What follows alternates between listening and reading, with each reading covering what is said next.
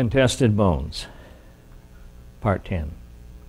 We've been talking about the book Contested Bones by Christopher Rupe and John Sanford, published this last year. It's available on the internet, including that, and that gives contestedbones.org gives a quick summary of the reason for it being created. The cover looks like that. I have a copy. I have a few more copies coming in case somebody missed it last time.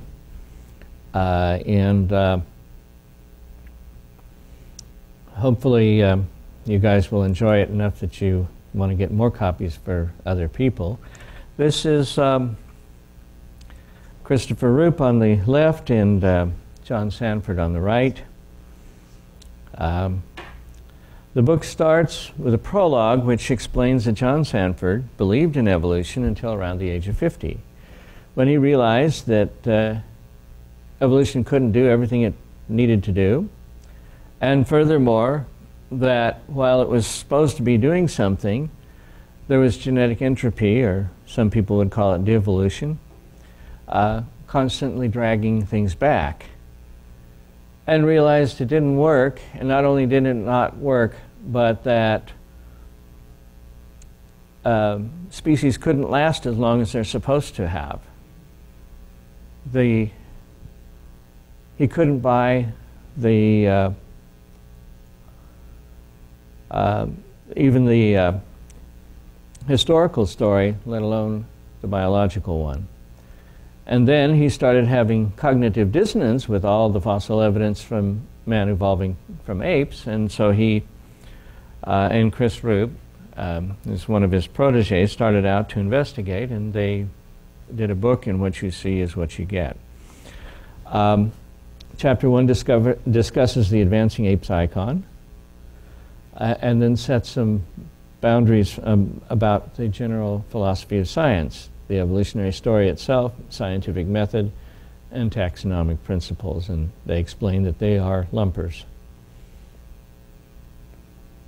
Chapter 2 has the textbook picture which follows Darwin's expectation, which is of course that famous ape to man thing, which is acknowledged to have been based on fragmentary evidence, and in fact doesn't really fit everything. The field is now widely acknowledged to be more bush-like, things growing in all directions, and some evolutionists state that the ascent of man cannot be traced. Almost every fossil has been contested as to where its place is in the ape-to-man evolution story. Then he gets down to details. Neanderthals, in fact, are human. Homo erectus is, in fact, human. Degenerate human, but human. Homo floresiensis, the hobbit, is human. Chapter 6, Australopithecus afarensis, Lucy, is an ape. Ardipithecus ramidus is also an ape. Homo habilis is a mixture of ape and human. Or if you want to call it that, you can call it a false taxon. It doesn't really exist. There are Homo bones and there are Australopithecus bones, and they're really not from the same creature. And Australopithecus sediba is a mixture of human and ape as well, a false taxon. So now we get to Homo naledi, chapter 10. He raises the question, is it almost human or is it fully human? I guess some of that depends on how you define human. We may come back to that. The quote he has at the beginning of the chapter is, "White is not alone in his uneasiness over Homo naledi. Reviewers at top scientific journals also found evidence for the new hominin species to be suspect, that is, Homo naledi. Berger and his team originally submitted multiple papers on Homo naledi to the prestigious journal Nature, which rejected them." Oh! And that's from a University of California at Berkeley article. Well, if you go to the article, I'm sure you can find out why. But by the time we get done, you'll probably have a pretty fair idea of how, of why some people kind of disagreed with the story that was being portrayed by Berger and company. Background and discovery of Naledi. In 2013, 2 cave explorers climbed 90 feet underground into the Rising Star cave system near the Cradle of Humankind World Heritage Site of Gauteng province in South Africa. In a nearly inaccessible region of the cave, known as the Naledi chamber, the cavers stumbled upon a collection of human bones. They contacted paleo expert Lee Berger, who had discovered Sediba just 5 years earlier. Shortly after, Berger called National Geographic and began to celebrate. The disappointments associated with Sediba, whom you may remember Berger discovered, were quickly forgotten. A childhood dream of Berger was to someday find a hominin ancestor such as Lucy. His hopes had been high with the discovery of Sediba. However, the paleoanthropological community had largely rejected his findings for a number of reasons, and we went over those reasons last week. Berger's hopes must have been rekindled with the bones in the Rising Star cave that might possibly represent the bridge species linking ape to man. What did the cave explorers find, and how did Berger and his team interpret the bones? Description of the fossils and evolutionary claims. The Naledi chamber yielded a total of 1,550 bones, or bone fragments, belonging to 15 very incomplete individuals. I'm going to say that figure 1 is probably, he should have said figure 2 here, but we'll see both of them very shortly. The finding was described as the richest assemblage of associated fossil hominins ever discovered in Africa. The remains were found scattered throughout the Naledi chamber with only a few of the bones in articulation, or that is physically connected to other bones. So most of them are like just all over. Apparently a hand was. There's figure 1. That's the National Geographic cover. Almost human. None of the individuals were complete skeletons, so a single composite skeleton was assembled from the available remains from different individuals, and here we do have figure 2 meant. The recovered bones included broken upper and lower limbs, some vertebrae, some partial ribs, and almost complete hand and foot, pieces of the hip, an upper jaw, 1 complete lower jaw, and skull fragments from 4 individuals. The bones were unmineralized. They were still bone. They were well preserved and were easily exposed. They were buried in no more than about 80 inches deep in a fine clay sediment. And there's a picture of 1,500 bones. And you can see that they assembled a skeleton. Now, is that skeleton all one? We don't know. In fact, it's reasonable to suppose that since there are apparently 15 duplicate parts in some cases, so there were 15 different 15 different people that contributed to the specimen. It's highly likely that at least some of those bones are from different individuals. But they're all pretty close to each other. In fact, many bones were found lying exposed on the surface of the cave floor. Some were freshly broken. It's interesting to ask how much sediment gets in there per year, per 1,000 years, per million years, whatever. Suggesting they had been tampered with. No skeletons of other animals were found with the exception of a trapped bird and a few rodent skeletons, and more recently a single baboon tooth. And I read from somewhere else that there's actually a couple of other bones that got in there, but not very many. The remains appear to belong to a single hominin population representing all ages from infants to adults, with the latter being about 5 feet tall. Just for what it's worth, that table is 4 feet wide, 120 centimeters. No, 220 centimeters. I'm sorry.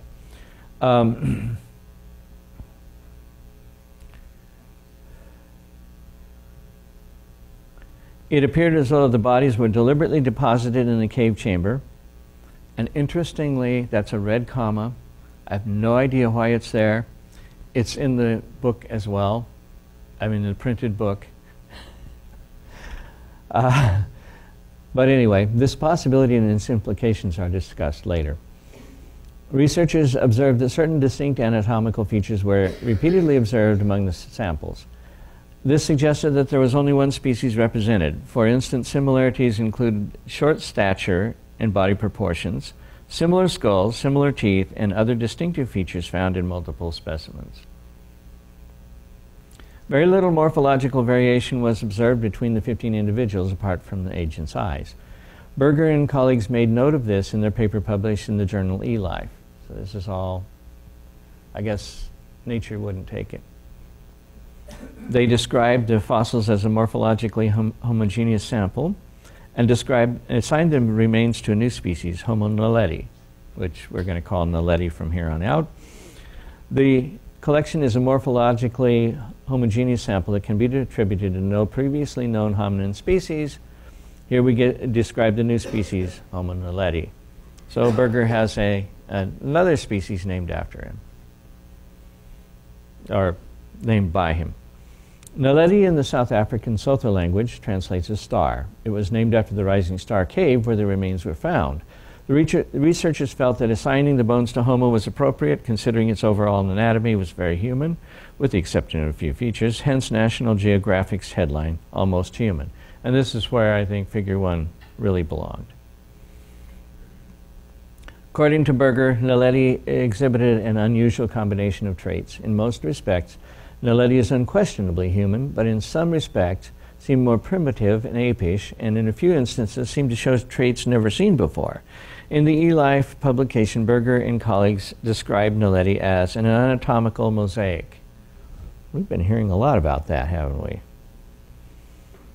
This anatomical mosaic is reflected in different regions of the skeleton. The morphology of the cranium, mandible, and dentition is mostly consistent with the genus Homo, but the brain size of Homo naledi is within the range of Australopithecus. Take that with a grain of salt. We're going to have fun with it.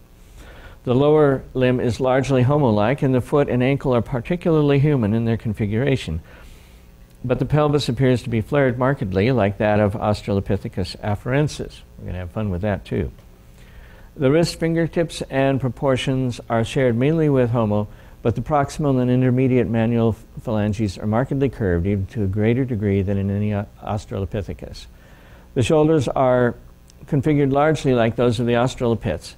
The vertebrae are most similar to Pleistocene members of the genus Homo, whereas the rib cage is wide distally, like Australopithecus afarensis. Lucy. This is very similar to how Berger described Sediba, a mosaic of primitive and derived traits. Primitive refers to ape-like, and derived refers to anatomically human traits. Naledi does not appear to be an accidental mixture of human and non-human bones, unlike Sediba and Hebelis. All of the bones recovered from the Naledi chamber appear to belong to a single population. In this chapter, we will argue that Naledi from this particular cave chamber of bones is fully human and not significantly different from Erectus, and that both should be folded into Homo sapiens, as lumper paleo experts have insisted. Remember, lumpers are not creationists necessarily. In fact, most of them are evolutionists. They just think they're not that much different. Did Naledi have ape-like bones? Well, the claim that Naledi was a precursor species of the other Homo types, Homo sapiens, Homo erectus, etc., ultimately rests on those few bones that were viewed as less than fully human. So which bones did Berger and colleagues describe as anatomically human and which were said to be more like Australopithecus? Berger and colleagues in the journal eLife offer their interpretation. Homo naledi presents yet a different combination of traits compared with Sediba.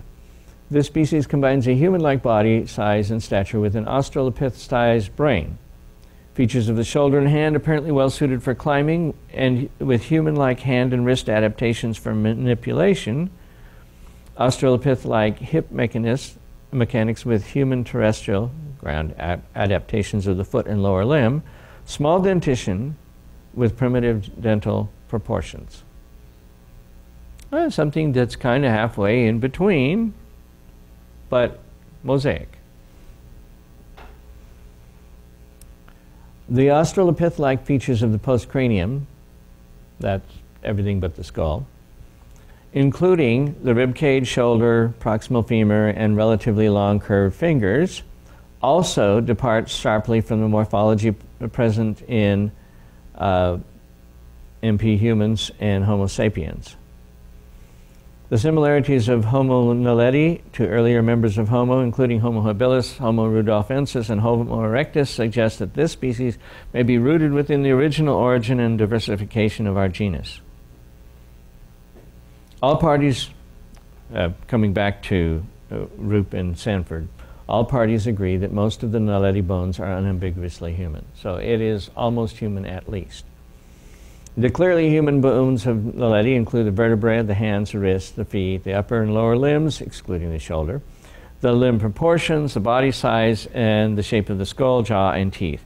However, Berger's list of naledi's less than human bones is shorter. Small brain, we're going to go over these.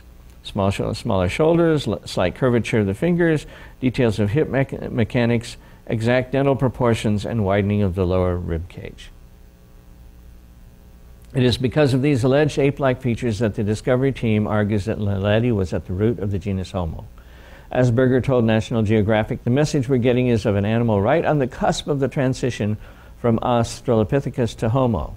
Sounds like they're describing something that's over the cusp, but whatever. Not surprisingly, this interpretation is consistent with Berger's lifelong dream of finding a crucial missing link, and so his view is potentially colored by personal bias, as are everybody's. Even before naledi was assigned an age, Berger had already proclaimed his finding to the world as the root ancestor to the genus Homo, just as he had claimed about Sediba.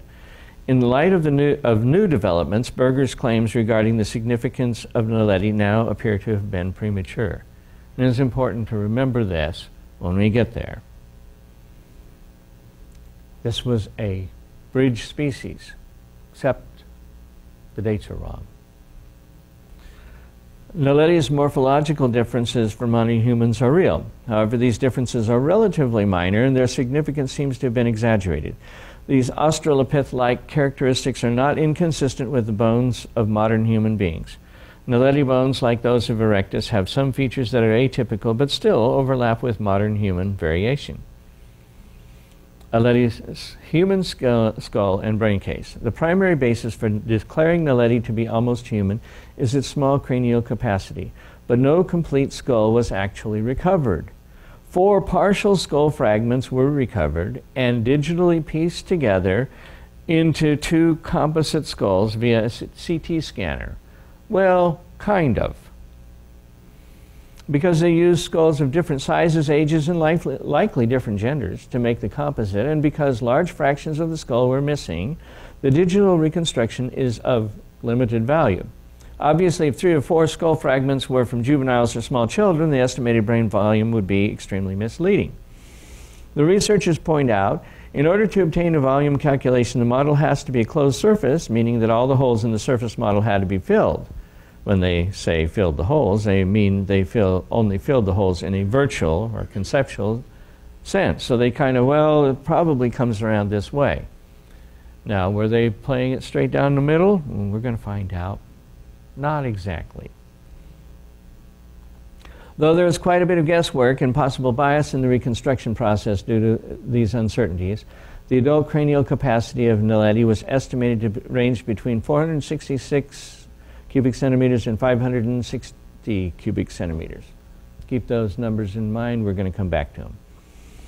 The larger skulls were assumed to belong to males and the smaller skulls to females, with a, well, that's probably true, with a brain size less than half of the average modern human, which is around 1350 cubic centimeters. The researchers regarded this as being strong evidence that naledi was not fully human. And there's a naledi skull, and it has, interestingly, it has a forehead that actually goes up somewhat. So it doesn't have the absent forehead that some, Homo erectus and particularly the hobbit does. Nevertheless, naledi seem to have a disproportionately small skull and brain case. Modern people with microcephaly have reductions in brain volume that are very similar to what is seen in naledi. If you see green dots, that means that I omitted some material. I am coming to an increasing admiration of the people from Reader's Digest.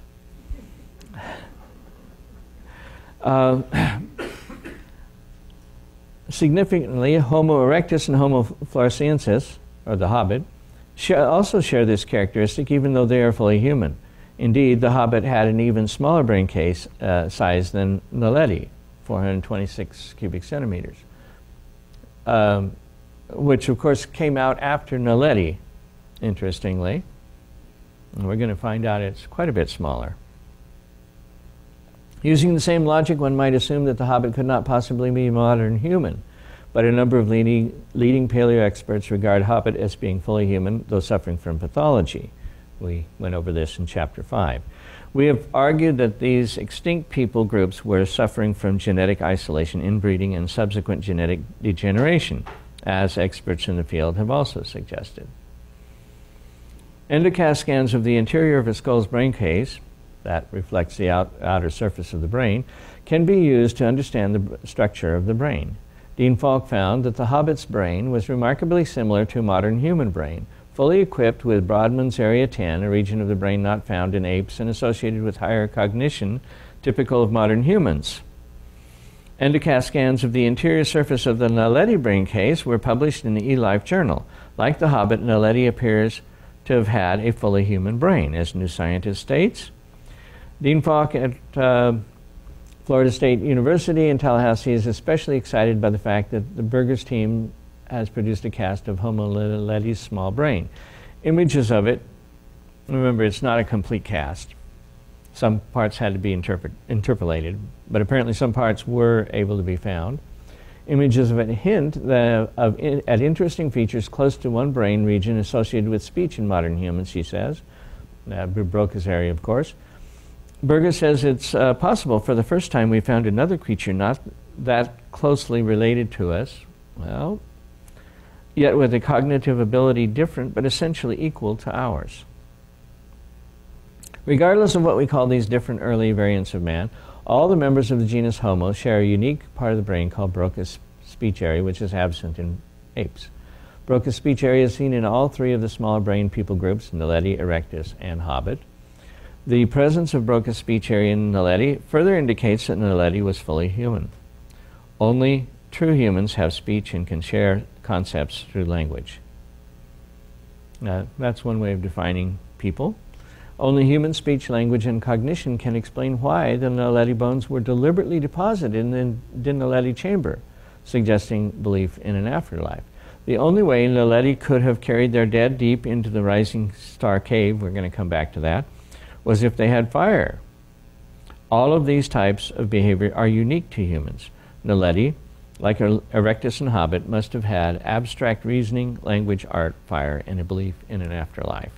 In other words, they must have been fully human. Why did naledi, erectus, and hobbit all have abnormally small brain cases and other genetic abnormalities, and why did these small and anomalous populations disappear? A very strong case can be made that they suffered from inbreeding, which led to their morphological oddities and eventual extinction. All hunter-gathering people live in small tribes, typically of fewer than 100 people. If such tribes are isolated and do not interbreed with other tribes over time, they must always undergo genetic inbreeding. In such cases, genetic drift will cause many bad mutations to arise, and they will escape removal by natural selection. These accumulating bad mutations will then drift through the tribe to the point where everyone carries the same bad mutations. We know the result of inbreeding is that the group will eventually develop distinctive and anomalous morphologies, reduced fertility, and reduced intelligence. Reduced intelligence will sometimes be coupled with reduced brain size. In addition, if a tribe starts from just a few individuals, which is how many new tribes start, and remains isolated, there will be a very strong genetic founder effect, such as such that every such tribe would tend to have its own unique appearance. Given a small and isolated hunter-gathering tribe, not only might there be degenerative inbreeding, there might be simultaneously a limited amount of natural selection for a smaller brain volume. This applies not only to naledi, but also to erectus, hobbit, and any other small population where insufficient food is a persistent problem. Given starvation conditions, mutations that reduce required caloric intake would be strongly favored, even at the cost of some otherwise important functions. Brain costs a lot, you got less brain, you can survive better in starvation conditions. This type of trade-off is called reductive evolution, short-term gain at the cost of long-term genetic generation. The human brain burns calories much more quickly than any other organ, and so under starvation conditions, people with small brains will survive while all others will die. Energetically, the brain is a very costly organ, consuming as much as 20% of the body's total energy need at rest. In the Yearbook of Physical Anthropology, evolutionary scientists believe there would be a strong selection for a smaller brain size in small populations with limited resources. As has been widely noted, this is a quote, of course, the brain is an extremely costly organ from a nutritional perspective, consuming about 16 times as much energy as does muscle by weight. Thus, sustaining trends in brain size increase requires additional energetic resources and a clear selective advantage for the organism involved. Boy, that's an interesting phrase. Sentence. I'm going to skip over a bunch more stuff, which basically says the same kind of thing. Finally, the shape, not size, of the naledi skull is further evidence that it is fully human. Its shape appears even more modern than the skulls of most Homo erectus. And that should have an italic on erectus. Rather than a low, sloping, or absent forehead, naledi had a higher vaulted dome and a rounded skull similar to those of modern humans. In addition, the skull had less pronounced chewing muscle attachments, a more human-shaped jaw, small teeth, and a flatter face. It actually looked more human than Homo erectus. And if we've gone through this before and Homo erectus is human, then there's really not that much more reason to argue that naledi was not human. Although, see, if it started out with a small brain, and then you have bigger brain Homo erectus, and then you have bigger brain Homo sapiens, yes, we're moving in the right direction. Berger and colleagues affirm this in their eLife report. The morphology of the cranium, mandible, and dentition is mostly consistent with the genus Homo, but the brain size of naledi is within the range of Australopithecus. It was primarily on the basis of small brain size that naledi was demoted to less than human. Yet, as discussed above, neural organization is a better indicator of intelligence and humanness than is brain size. Brain size is not what defines humanness. As Willerman and researchers note in the journal Intelligence, there is no strong direct relationship between brain size and intelligence among modern humans, which is a little striking to think about. Naledi's human feet. The clearest anatomical distinction that separates all apes from humans is the structure of the foot. The human foot is truly unique. The most obvious difference is seen in the grasping nature of the feet of non-human primates. This involves not just the size and angle of the great toe, but the form and function of the bottom of the foot. In all humans, the big toe falls in line with the other four toes. This is markedly different from primates, all of which have an opposable, thumb-like great toe that juts out to the side and is called the hallux. For instance, a paleo expert from Duke University compared naledi's foot to that of a modern Kenyan bushman and commented, if you found the foot by itself, you'd think some bushman had died. Dan Lieberman, paleoanthropologist of Harvard University, agrees, stating, the foot is indeed strikingly human, and suggests it walked and possibly ran much like modern humans.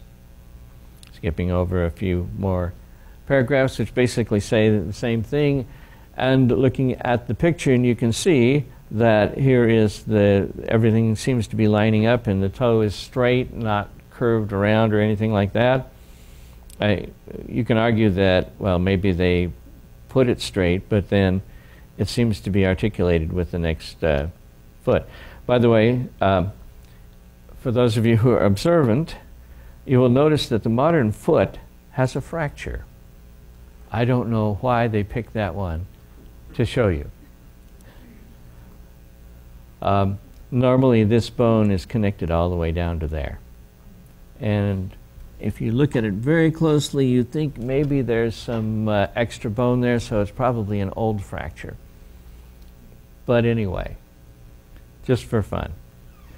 Naledi's human hands. The human hand is also very distinctive, which reliably distinguishes man from apes. In a study published in the journal Nature, researchers acknowledged the hand is one of the most distinctive traits of humankind. The human hand can be distinguished from that of apes by its long thumb relative to the fingers. In a separate Nature paper describing the hand of Naledi, Kivel and collaborators affirm this. And I'm going to skip their confirmation, and there's a bunch of stuff, and it's all interesting. The truth of the matter is I'm skipping over a lot of stuff that I would love to be able to bring to you, but there's no way with the time frame. There's a picture of the Naledi hand. You'll notice that we're missing the top of the fifth metacarpal. And you can see the modern human hand is pretty close. What I want to draw your attention to is here's a chimpanzee hand to go with it from the previous chapter. You can see the chimpanzee has long fingers and relatively short thumb. The thumb doesn't even come up to the second metacarpal. Whereas in a human hand it's quite long, and in the Naledi hand it's quite long. And another shot of this from the original paper has that thing even longer, so I suspect that it's not as it isn't as short as what it's showing here. Interestingly, you can see the tufts on the end of this. You don't really see the tuft on the end of the thumb, but that's so that thumb may have gotten its tuft broken off as well. The researchers acknowledge the wrist, palm, and fingers share an overall morphology with that of modern humans. Shreve and National Geographic notes this as well. The thumb, wrist, and palm bones all look remarkably modern. This leads to the question, if the general anatomy of the hand is admittedly human, then what exactly made the researchers claim Naledi possessed a combination of primitive and derived features not seen in the hand of any other hominin? What features were supposedly more ape-like and primitive? In the discovery paper, Berger and researchers provide the answer. The wrist, fingertips, and proportions of the fingers are shared mainly with Homo, but the proximal and intermediate manual phalanges are markedly curved, even to a greater degree than in any Australopithecus. This is interesting. The finger bones of Naledi are said to be curved more than the tree-climbing Australopithecines.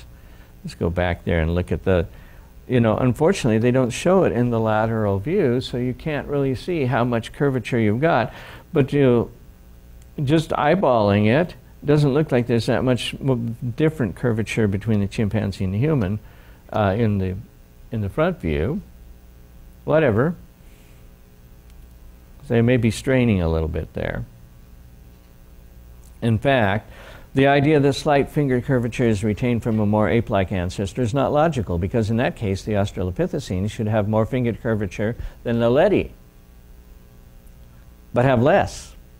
More importantly, finger curvature and many other bone alterations can be explained solely through physiological adaptation. A physical alteration to the bone caused by continuous use, not by genetics, having nothing to do with evolution. It is widely understood that bones change their shape and density based on their use and the physical stresses they experience. For example, weightlifters develop thicker and denser bones. Even in baby apes, finger curvature does not occur until they engage in suspensory and limb-grasping locomotory behavior. Studies by evolutionary paleoanthropologists Paciuli and Richmond have shown, as noted in the human lineage, that phalangeal curvature reflects use, not genetic predisposition. Ironically, a separate National Geographic article offers this exact explanation for Naledi's curved fingers. We might tend to think of a skeleton as basically a steel superstructure our muscles are draped over, but our bones are living, growing, and changing based on use just as much as the rest of us. For climbers of all sorts, the suspension of weight and the repeated strong gripping applies stresses that induce the digits of the fingers to curve. This is visible in x-rays of athletes and is visible in the bones of Naledi's fingers as they rest in your hand. So maybe they just held a lot of spears or something. If finger curvature can be accentuated in modern humans due to habitual mechanical stresses applied during gripping forces, then on what grounds can it be considered an evolutionary trait retained from an ape-like ancestor? Curved fingers could arise by habitual tree climbing or rock climbing or habitual tool use. The slightly curved fingers of Naledi are not credible evidence that was less than human transitional form.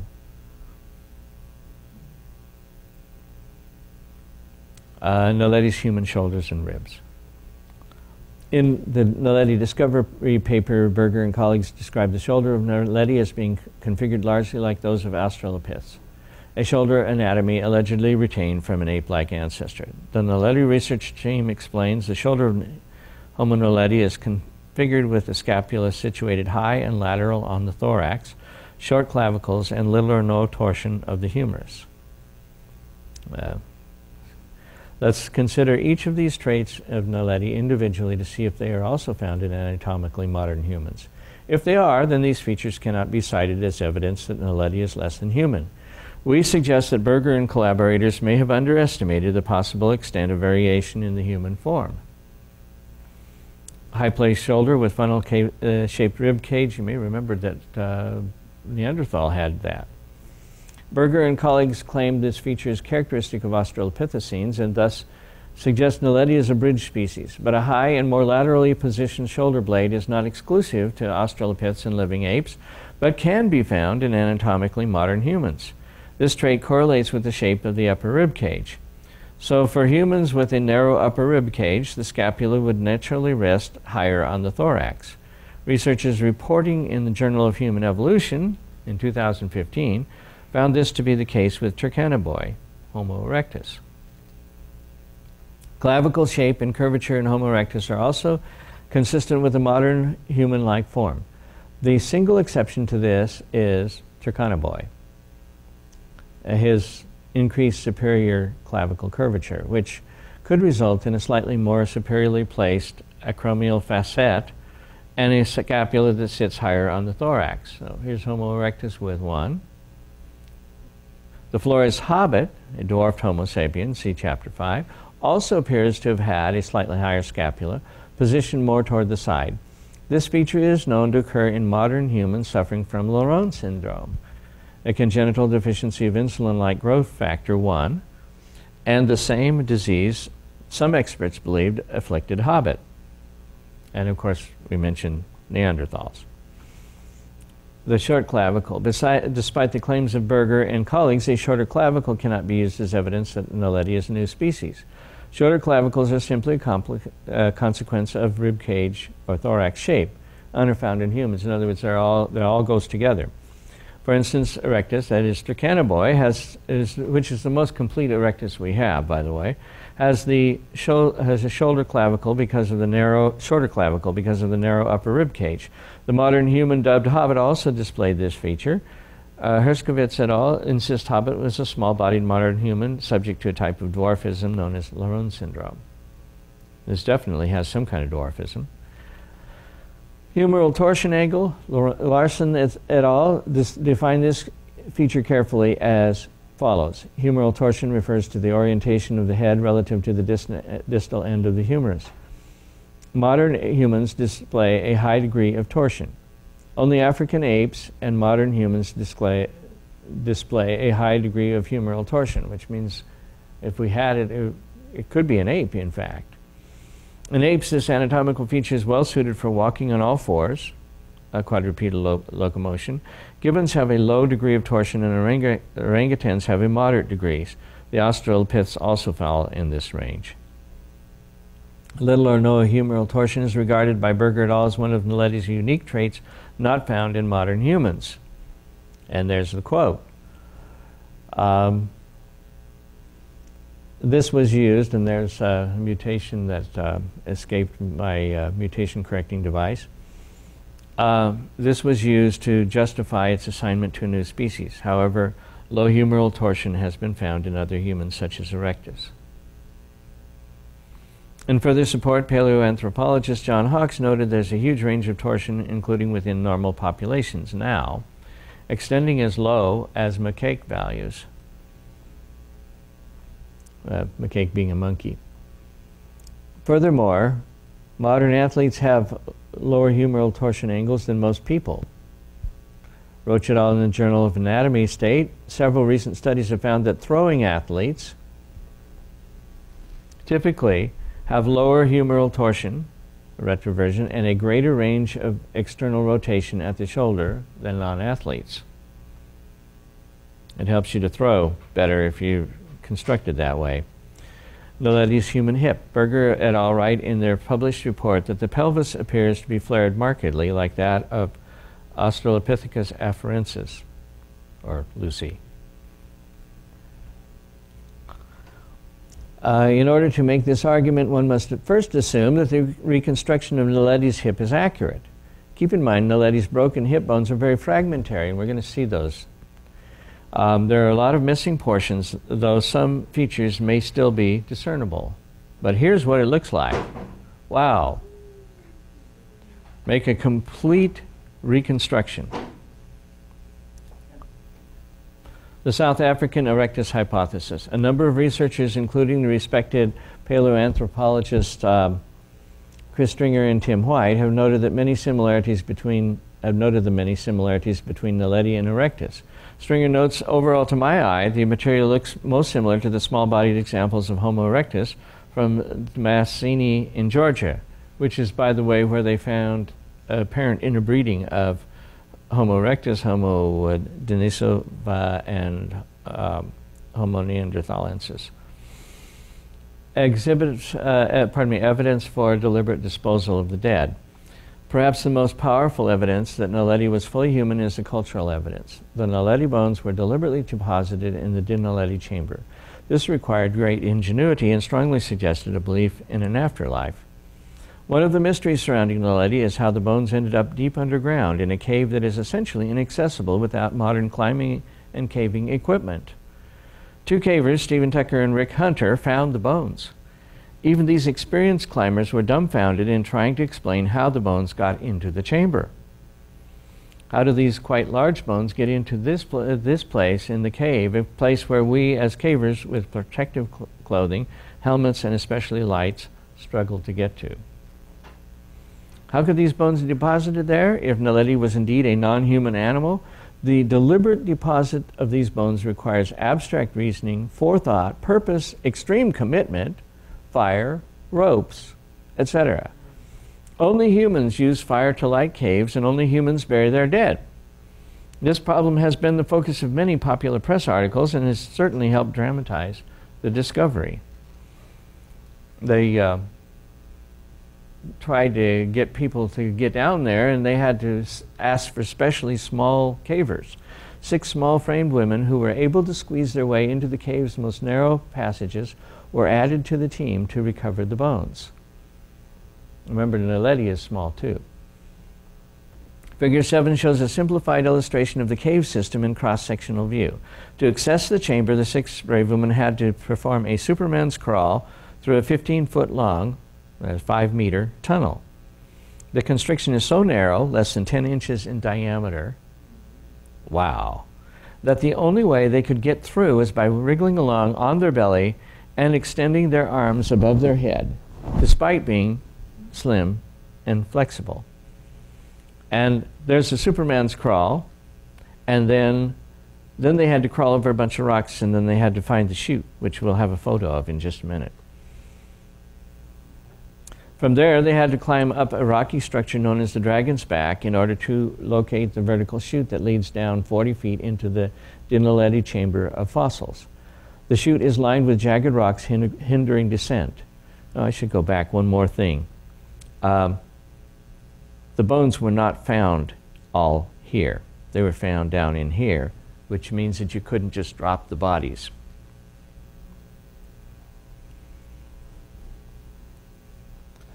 The chute is lined with jagged rocks hindering descent. The narrowest point is only 7.5 inches wide. Figure 8. As Jamie Shreve writes in the Naledi cover story in National Geographic, before we get to it, I think we'll have a photo of that.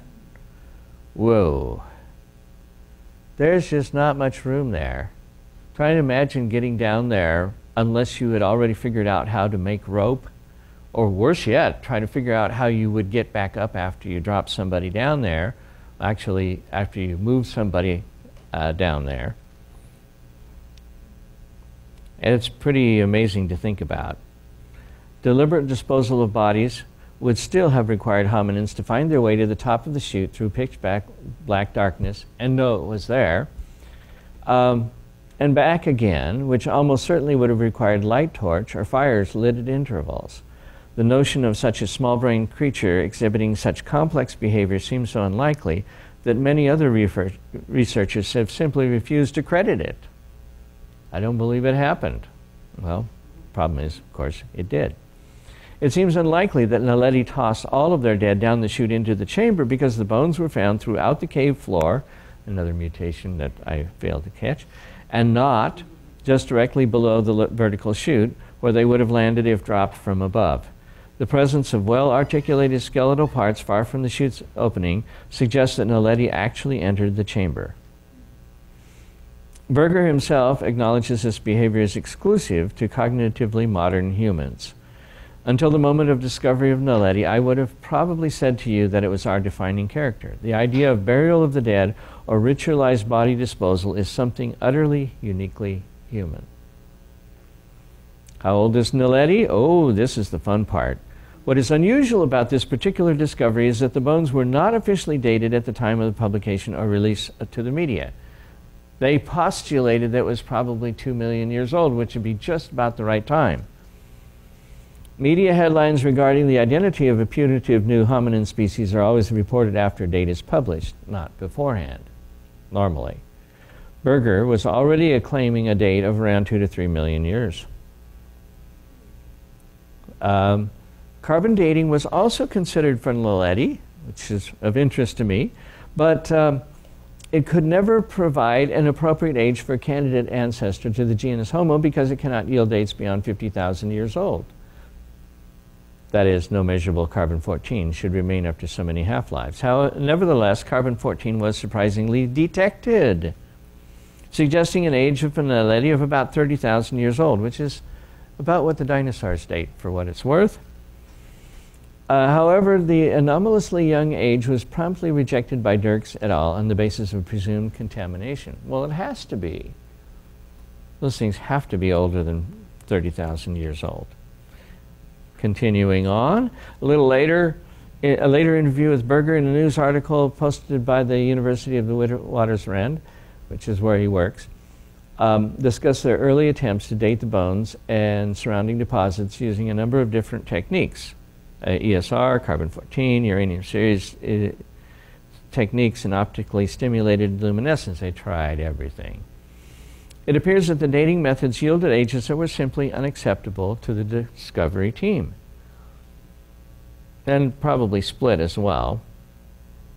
New data confirms Naledi is not a transitional bridge species. As this book goes to press, fall 2017, so remember they're writing all this stuff and they're saying, well, we don't know what date it is, and maybe it's younger than everybody thinks, and now they get this stuff. It appears that the date has finally been assigned to Naledi, but because the various dating methods did not agree, it took 2 years of trial and error before multiple estimates were reported. In 2017, the Naledi fossils were dated as being 236 to 335,000 years old. Oops. This is a game changer. Naledi had to be around 2 to 3 million years old in order to serve as a transitional bridge species, linking the Australopiths to the genus Homo. So it either has to be something that's been living for a long time or that is degenerated from humans. You can take your pick. Anyway, and there is the nature. Small-brained early human lived more recently than expected, Homo naledi, a few 100,000 years ago. Wow. In the light of these young dates, the paleo community now acknowledges that Naledi is not our ancestor and is not the precursor to all later Homo species. Berger himself now warns that primitive-looking traits don't necessarily mean a primitive evolutionary origin or age, and that such traits can be misleading. Well, I guess so. In other words, Naledi from the Naledi chamber is fully human, Homo sapiens. Conclusion: Naledi was fully human, and careful analysis of the bones in question supports that Naledi was fully human. Naledi is not a new species, nor does it have features retained from a more ape-like ancestor. Naledi's distinctive features are better explained in terms of inbreeding and physiological changes. Physiologic change involves non-genetic, non-heritable modifications due to environment. That is, curved fingers can be caused by mechanical stress from either tool use or climbing. Take your pick. The discovery of Naledi bones made a huge media splash. A flood of popular press articles and news outlets, including the front page of the New York Times, showcased Naledi as conclusive proof of human evolution. Why, they must need it really bad. The front cover of National Geographic offered a catchy headline, Almost Human. Was the media hype consistent with the science? The paleo community was clearly more skeptical than the media. Just as they largely rejected Berger's claims about Sediba, leading experts in the field did not take Berger's Naledi claim seriously. A UC Berkeley article reports White is not alone in his uneasiness over Homo naledi. Researchers at top scientific journals, you may remember us reading that. Berger and his team originally submitted multiple papers on Homo naledi to the prestigious journal Nature, which rejected them, which is why it's in eLife instead of Nature. Preeminent scientific authorities, including leading evolutionary paleo experts, have dismissed the claim made by Berger and colleagues regarding Naledi. The paleo community as a whole now rejects Naledi as a possible missing link. So why is the public being led to believe that the Naledi discovery is conclusive proof of human evolution? Well, actually, of course, it's going silent now. Being an evolutionist means never having to say you're sorry. The failure of paleo experts to find a legitimate ape-like ancestor to man after over 150 years of fossil hunting is remarkable. This flies directly in the face of the claim that human evolution is an uncontested fact. It is clear that neither habilis nor Sediba nor Naledi bridge the vast evolutionary gap between the ape-like Australopiths and man. So all of our bridge people have disappeared. Naledi is the latest and greatest claim of a bridge species between the Australopith and man. The date now assigned to Naledi shows it is not a pre-human species, but appears to be a degenerate human population that lived in isolation. The missing link is still missing. The failure of Naledi as a transitional bridge species might seem to be the final nail in the coffin of the ape-to-man paradigm. However, the origin of man is not just a scientific issue. There are deep moral and philosophical implications tied to this very important topic. Regardless of the evidence, the ape-to-man paradigm is not likely to go away soon. And the author's note says, new findings were reported in the eLife journal just prior to the publication of this book. A new chamber in the Rising Star cave system revealed additional fossil remains that have been assigned to Homo naledi.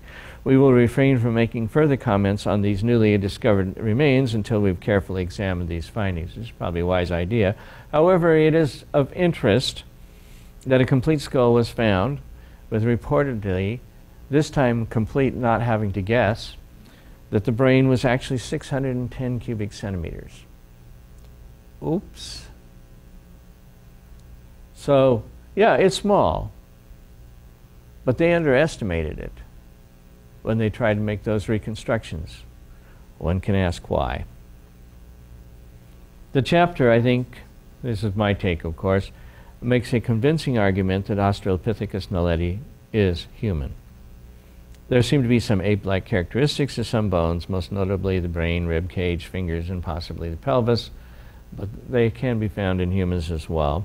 One can insist that the bones are not quite human, but I think that insistence can be not only shown to be ideologically motivated, but also demonstrated to have misled the investigators, especially with brain size, and with the dates that they came up with. Remember the Bush theory of human evolution? Bush theory of human evolution is okay, but you need to have a main stem. You have to have a main stem, otherwise it doesn't work. Common descent requires, that's the definition of common descent, that some populations had continuous ancestor-descendant relationship all the way between apes and humans.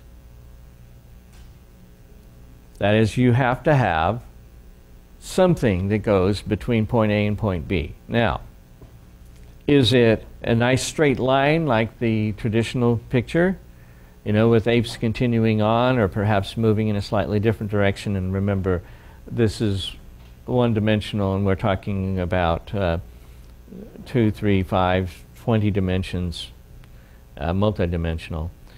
Or could you have two different populations that are evolving and kind of may have some contact with each other, with various parts that get stuck at one level or another, such as the different apes, kind of mostly people, or do you have something like Stephen Jay Gould has, where it suddenly kind of jumps from apes to people, and if you're unlucky, you don't find any intermediates?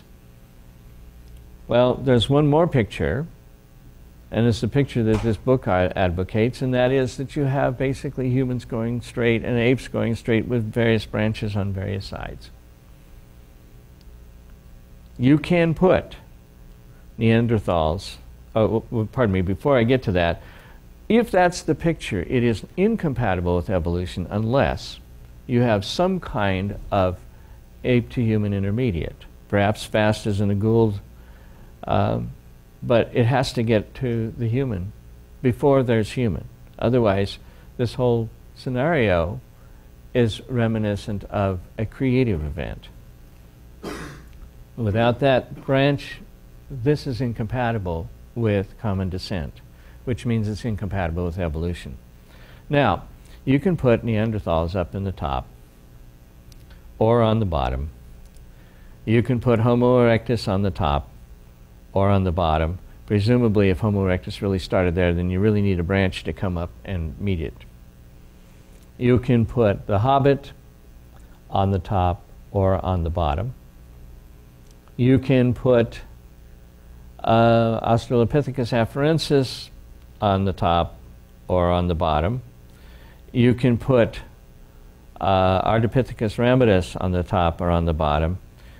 If Homo habilis and Australopithecus sediba are different bones that are artificially put together, then they really should be split between one and the other, either on the top or at the bottom. And finally, Homo naledi, which we've just been talking about, basically belongs in the same general position as Homo floresiensis. Now, you really need something to be in the middle, otherwise you're looking at two different branches, two different trees, and that does not exist in a scenario that requires common descent. You really need that branch that goes before somewhere. But that's my opinion. Now it's your turn.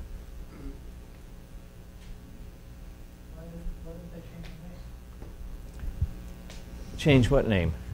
If they all agree that this is a human now, why is it still Australopithecus instead of Homo erectus? Because the splitters will take small differences and say, well, it all fits together. I'm not sure that it's totally defensible.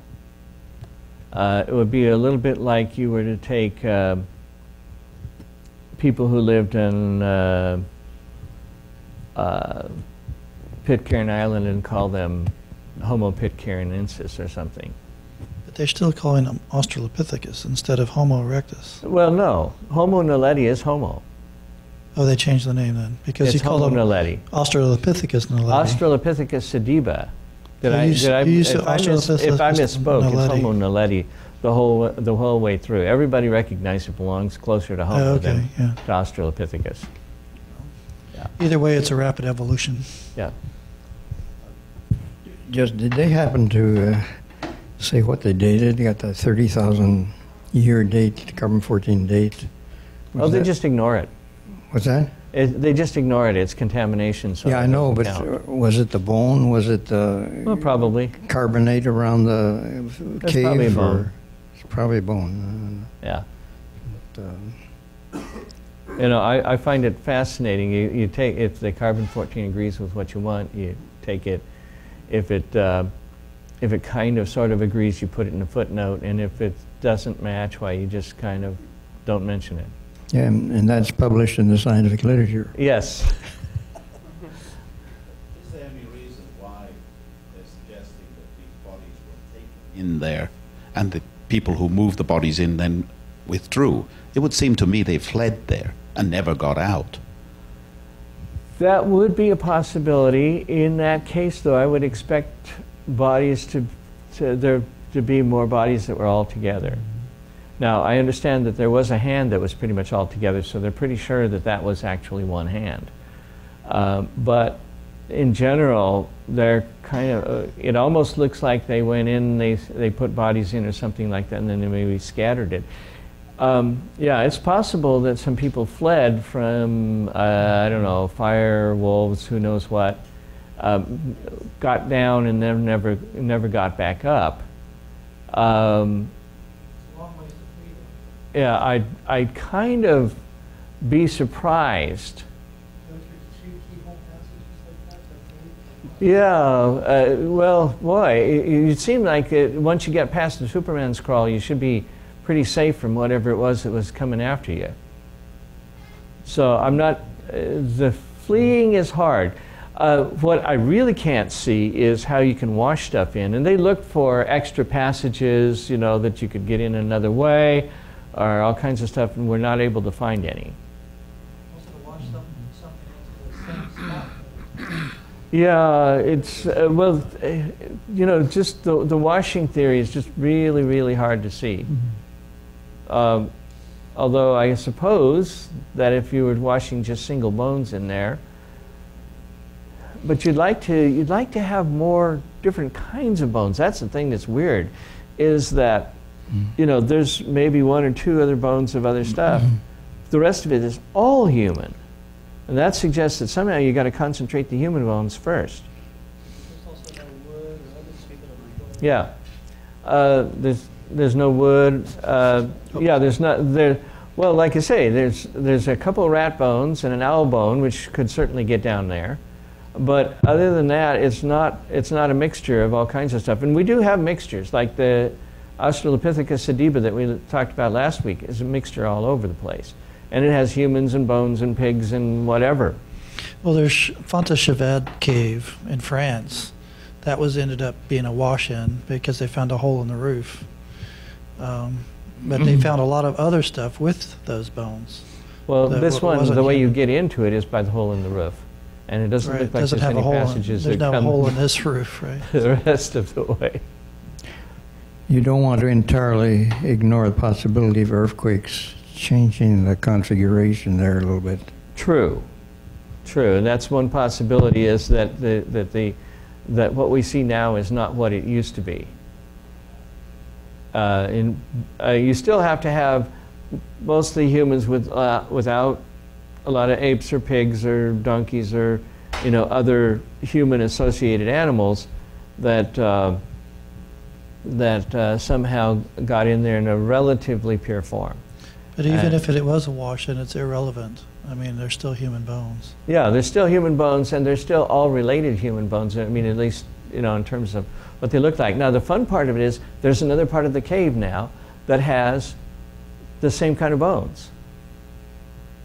Yeah, and if it's a full skeleton, a full skull anyway, they can check the inner ear and see that it's an upright gait. Upright, yeah, that's right. Because all these other hominids that were supposed to be more ape-like, they all had upright gaits as well. They had the inner ears that finally, that's what the reason why Tim White was pretty skeptical about some of these things, is because he's the first one to analyze the inner ear structure of the semicircular canals. Did he do that by CT? Just yeah, by CT. Uh-huh.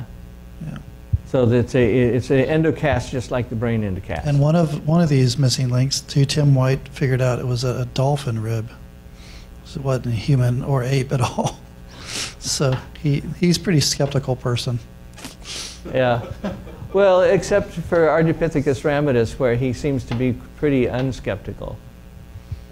Well, I haven't looked at that one much, but generally speaking, I mean, he's an evolutionist, which is surprising to me because he seems to debunk a lot of stuff that everybody else goes for. Yeah, yeah. Anyway. Was already brought up. Oh, okay. Just a question. How was it found again? How did they find the little chamber?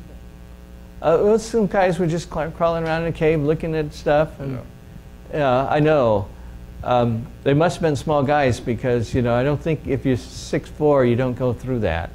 And how did they get the stuff out of it? How'd they get the stuff out? Well, once they found it, that's why they recruited these small-bodied women to get in and out of it because, you know, they could. Yeah, but if they Well, actually, it probably would have been happy to have a midget do it, but Little bags. Also, the brain size. You have modern human examples of proportional dwarfism that have smaller brains than that, smaller brains than 400 cc's, that still have modern human intelligence. I mean, they're fully intelligent human beings, and they're only like 2.5 feet tall, and they still have brains that work just fine. yeah. So- Well, supposing that they were, you know, like 90 or 80 IQ, you can function pretty well with that if you need to, and maybe not all of the people. I mean, I'm thinking of, you know, Well, like if there Tom was- Thumb, he's only a little Yeah. over 2 feet tall, but he had a normal IQ over 100. Yeah. And his brain was like as big as my hand, like that. And he had a normal IQ, so you can't say anything about brain size and intelligence. And Well, there's I some don't- people who have a problem where they've wiped out most of their brains, and there's just a thin rim of gray matter, and the middle is all liquid. And they discovered it on an incidental CT scan. Right, and that person was absolutely normal. I've heard of a girl who was valedictorian of her class with a thin rim cerebral of cortex that's like just that. a... Kind of leads us to wonder I what could is see... all the rest of the brain being used for? I know. Well, you know, that's Especially an interesting mine. I question. mean, We're always told that we only use 2% of our brain, when it turns out that's literal. So it's all how the brain is structured to produce intelligence and abilities. So, yeah, some people get by with less than others, but anyway.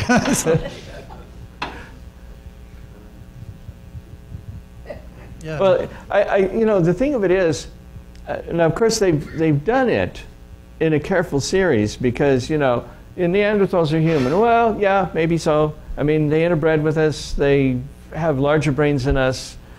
People are kind of semi-comfortable with that, and it's probably fair. And it's also fair to say that when they were first shown, they were supposed to be brutes.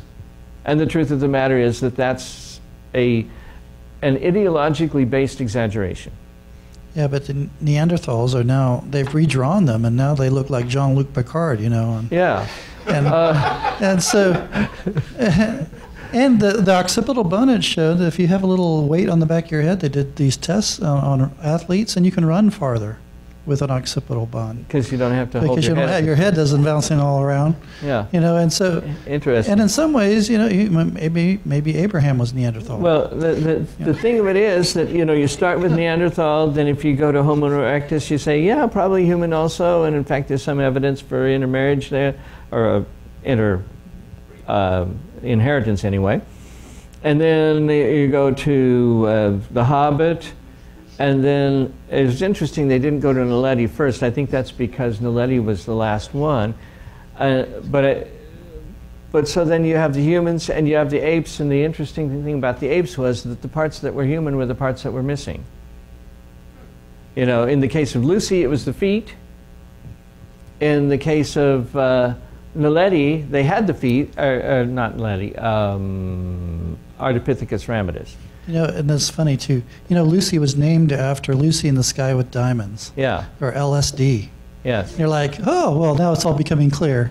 It's like- but the angle of the knee joints and the curved hands and all these things are tree climbing ape features that you Of course see they right are. now. So I don't But the understand. feet, which were missing, but left the Laetoli tracks. Right. You have the and- Laetoli tracks that are supposedly even older, and they're perfectly human. So, You know, Well, of course, now... LSD, just think LSD. Yeah, there we are. You got it. Then we had, and now we have the tracks from Crete, which are, the tracks from if Crete. They know how that to just date seals at all, the whole which fate may of not everything. be true, but if they do, then Well, they're at the 5.7 very least, the million tracks years from old. Crete, you have to know that those tracks were produced before the Mediterranean was filled up with water. Right. And so if it was produced before then, whatever the tracks are in Africa, the tracks in Crete came first. Right. And you're like, okay, well, that messes up the whole out of Africa thing at the very least. And, You know. and at the same time messes up the, well, 2 to 3 million years ago, we were gradually changing. Right. No, you had perfect humans as far back as you have fossils, basically. Well, actually, what you had was apes who had independently evolved to walk on 2 feet. They've got apes with human feet, right? Anyway, LSD.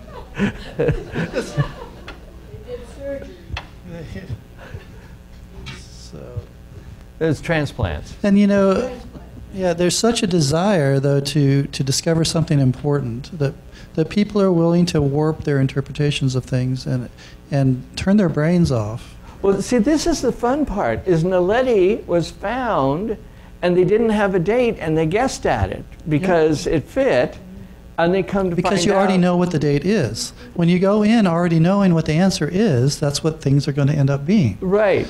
So, And the same thing having to do with having to guess how big the brain was. And the guess was 440 to 560 or whatever. of course, it if was. you sent a creationist in to discover that, the brain would have turned out much bigger than 600 cc's probably. Yeah. You know. And It's- now, this and goes to now bias, we have a goes to- complete one, and it's 610. And- Right. So bias plays a part on both sides. Yeah. You know, we have to be careful of our own bias, but then, you know, clearly that Yeah.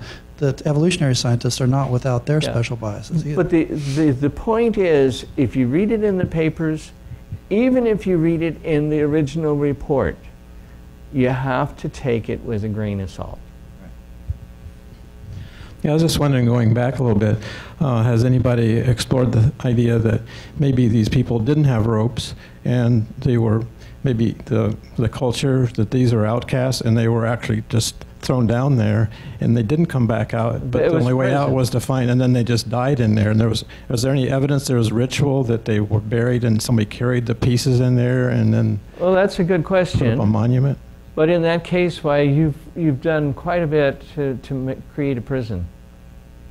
And remember, the question is not so much that they regarded the afterlife, although that's an interesting and important question, as is, were they deliberately able to navigate tunnels in basically pitch darkness? And end up in the same spot every time. And yeah. Yeah. I mean, I've gone caving a lot, and if you switch out the lights, good luck finding the same spot. You know?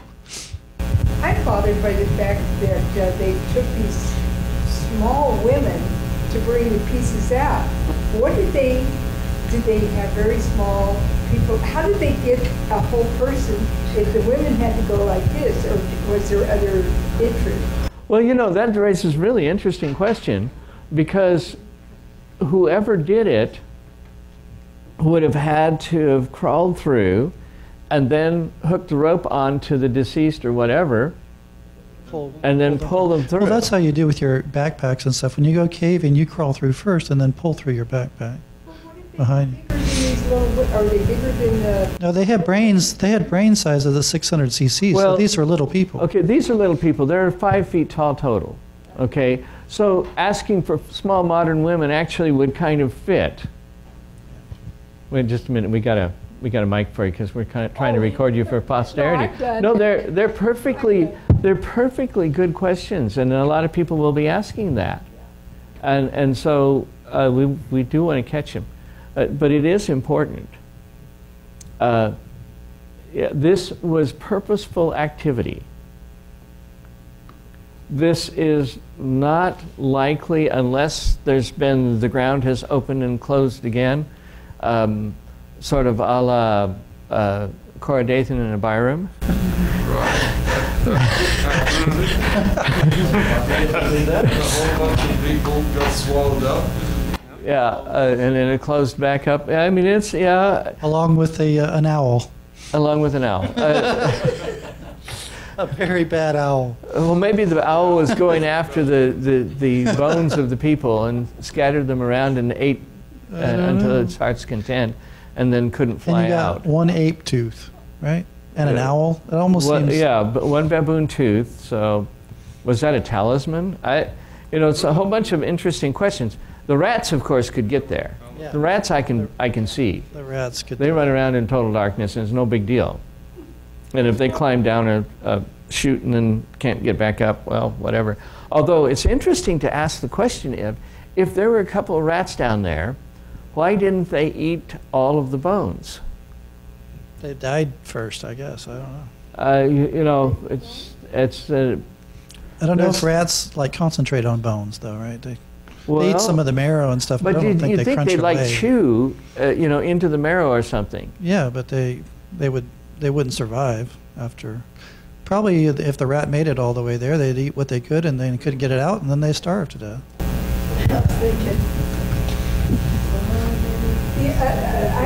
Another question. Just a minute, we're going to catch this one for you. Okay, go ahead. Oh, I also, it occurred to me that to get it in there, maybe they were chopped up first, but there's been no There's been no marks on the bones that that's what I was going to ask. Yeah. At least not that we know of. Now, you did notice that on that one hand there was a piece of the metacarpal missing. Maybe that's one of the ones that the rat got. No, I wish we had a video, although our stomachs would probably turn if we watched it, so I don't know. Maybe it's a good thing we don't. But yeah, there's a whole bunch of interesting questions. What it doesn't look like is this is just random whatever that got in, because somebody had some purpose in getting human remains down there. Especially if they're children. Yeah, some of them are. Especially if they're children. Yeah, the children did not crawl through the Superman's crawl deliberately and then climb up the rocks and then get over. And the other funny thing of it is that if all you're doing is shoving them through the Superman's crawl, why aren't there bones in the upper chamber?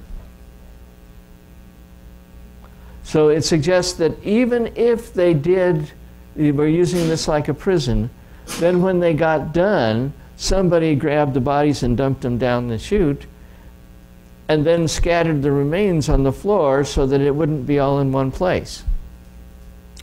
So, may I suggest that there are too many variables that are unknown for us to even reasonably hypothesize without going into total fiction.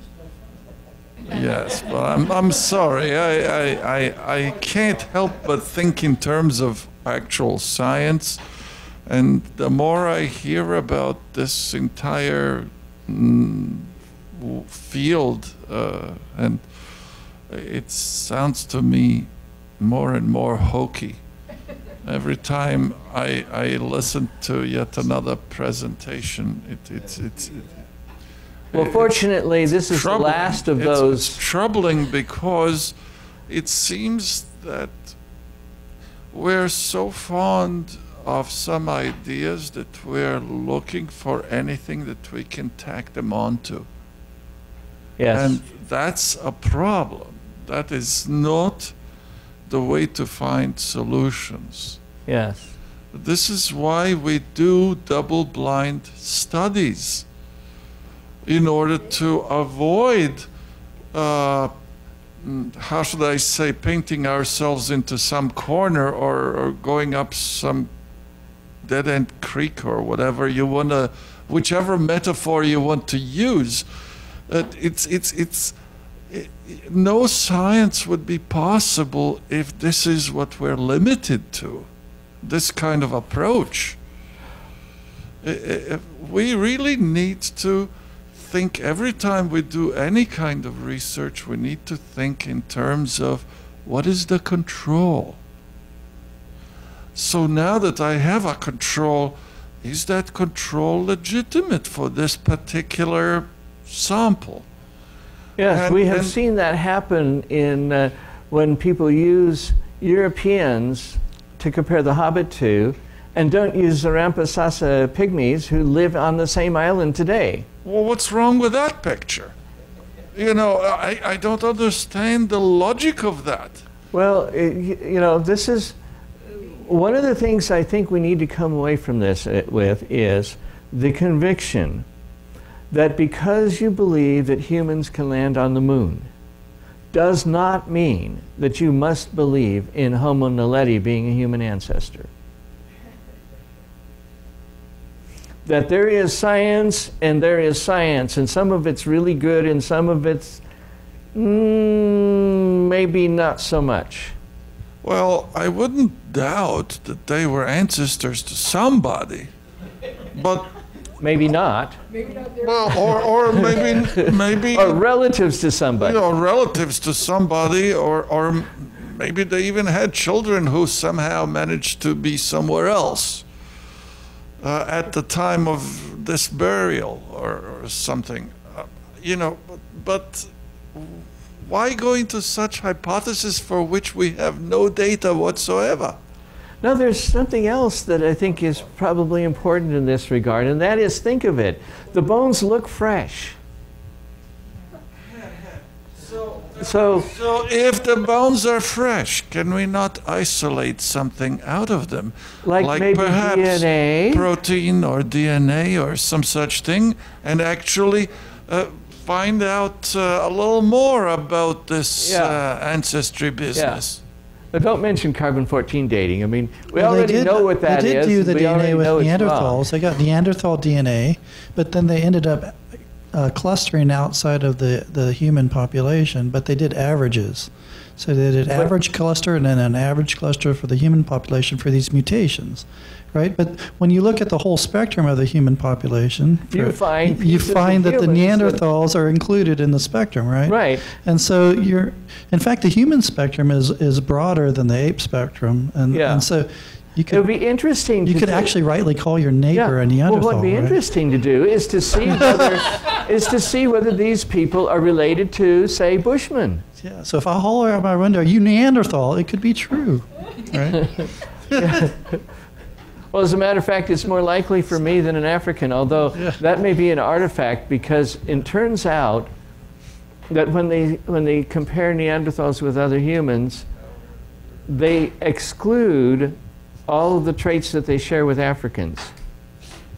So the fact of the matter is that Africans may have some Neanderthal in them too, and we've kind of by definition. Well, it turns out that Neanderthal brains is actually on average larger than the modern human brain, and so your neighbor, when you call him a Neanderthal, may say thank you. Right. So they're also stronger. They're stronger, can run farther, and they have bigger brains. So you're like, oh.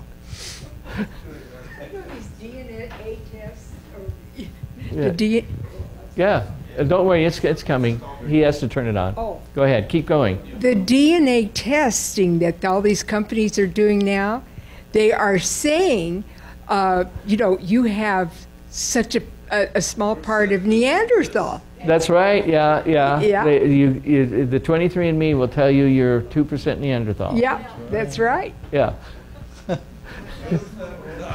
So we are Neanderthals. That's right. My son is 4% Neanderthal. You are? My son. Oh. I don't know if it comes from me or his father. Well, it's obvious that he comes from you because you're strong and no. And smarter, yeah. Oh, brother, this is turning into a popcorn party. Anyway, come back next week and we will talk about the flood, new evidence, and come back the week after and we'll talk about the fact that humans go past this, which means that we have that horrible thing where you have to have the ape to human transition before all of this stuff. It's all irrelevant. Anyway, have fun.